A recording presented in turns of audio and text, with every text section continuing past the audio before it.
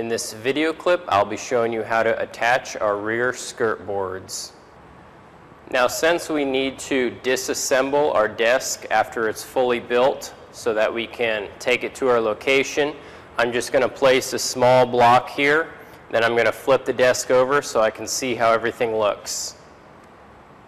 Now, although I said these are only temporary, you can use these on your final product.